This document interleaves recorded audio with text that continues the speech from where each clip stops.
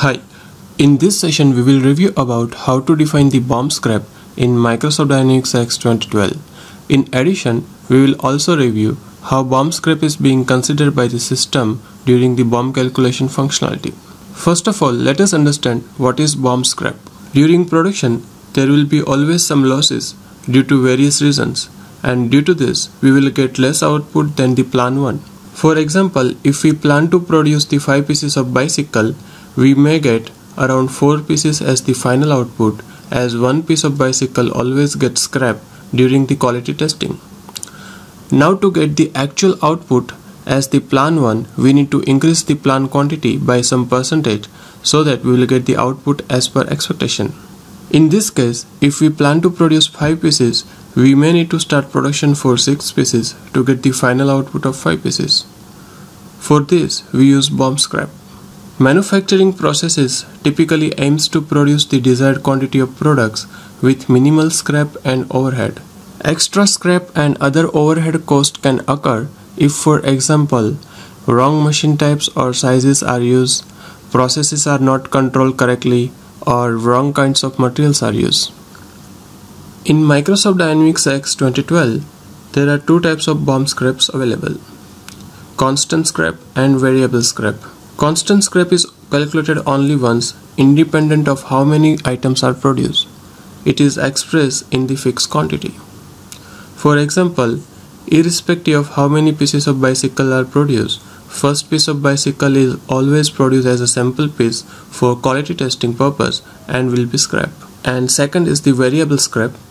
Variable scrap is dependent on quantity of items being produced, and it is expressed in the percentage of the quantity.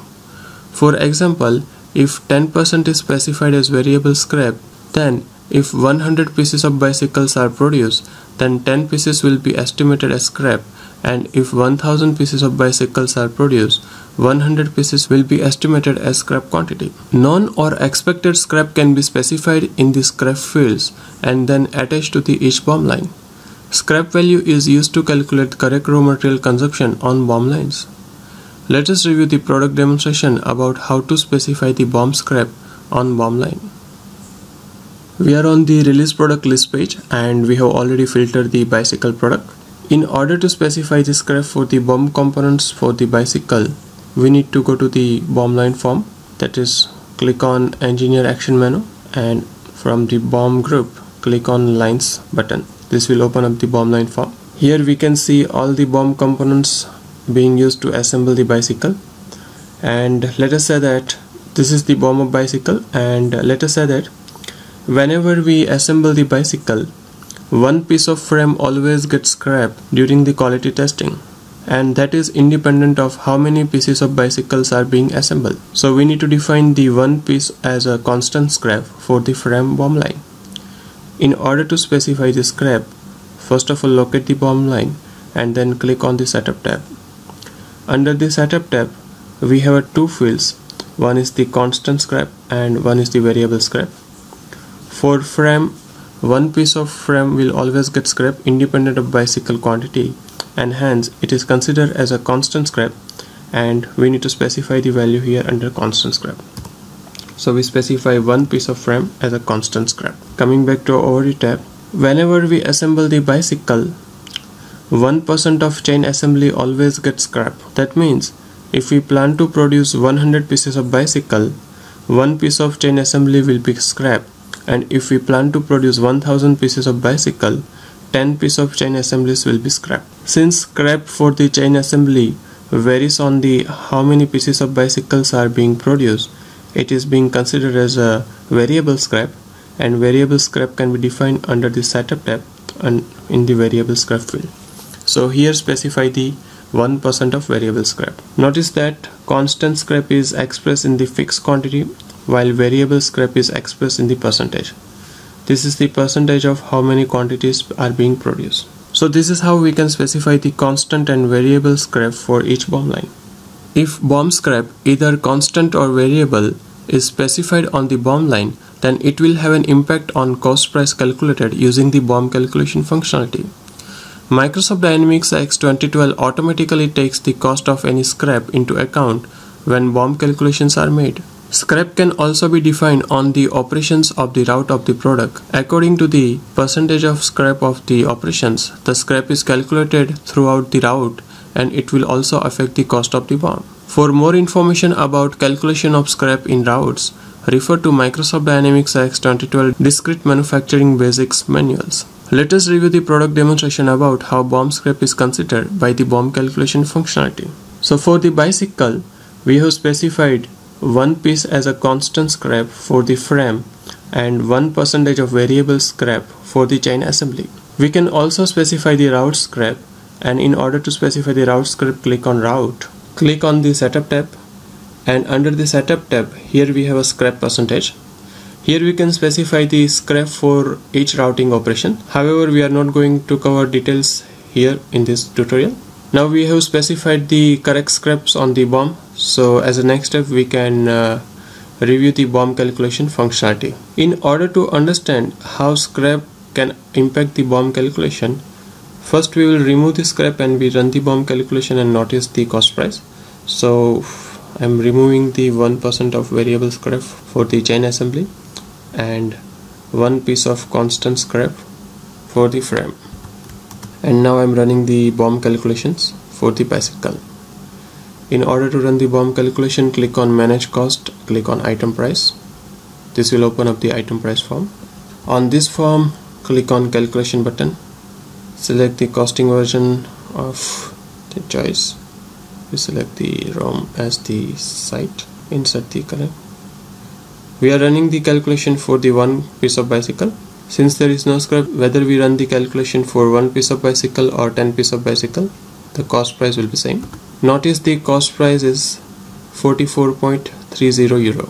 Now again we come back to the BOM line form and we specify the one piece of fixed scrap for the frame, and for chain assembly we specify the 1% of variable scrap, and then we run the BOM calculation again.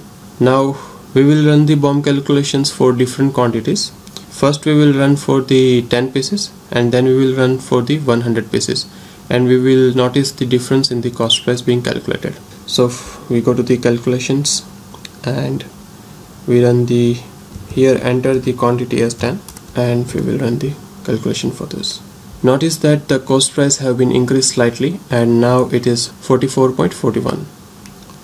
If you go to the complete function, we can also review the consumption for so for frame, as you can see that consumption for load size is 11, and that is because one piece of constant scrap being used. So in order to produce 10 pieces of bicycle, we need 11 pieces of frame.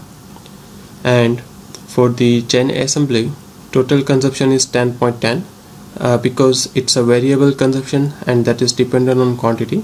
So 1% of 10 is 0.10, so total consumption is 10.10, and considering this consumption, total cost per unit is coming to as 44.41, because here there is a slight increase in the price of chain assembly, that is 1.01, and here because of the constant scrap, the cost price have been increased for the frame to 1.10. Now let us run the BOM calculations for 100 pieces of bicycle. Before that, just notice that with 10 pieces it's coming as a 44.41.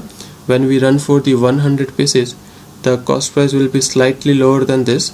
The reason is that cost price for the constant scrap will be distributed among the 100 pieces, whereas now it is distributed among the 10 pieces. So as we increase the number of quantities, the cost price per piece will be reduced because the constant scrap will be distributed among more quantities. So we run the calculation for 100 pieces now. Notice that the price is 44.41 and that will be reduced slightly. So we run for the 100 pieces, and as you can see now the cost price is calculated as 44.32. Let us review the complete function to analyze the consumption. So for the frame, to produce 100 pieces we need a 101 pieces, and for it the 1.01 is the now cost per unit. Earlier it was 1.10 because earlier constant price was distributed among the 10 pieces. Now it is distributed among the 100 pieces. And for the chain assembly, it is the variable scrap. So again, for chain assembly, 1% of 100 pieces, that is 101, we need a 1 extra piece, and that's the reason the cost for the chain assembly also gets the same. Here we have noticed that, so for the frame, cost of the 1 extra piece is distributed among the 100 pieces of bicycle, and that will ultimately bring down the cost per unit. So we can run the BOM calculations for the different quantities and analyze the impact of BOM scrap on it, and we can derive the economical order quantity from this calculation. Thank you for watching this video.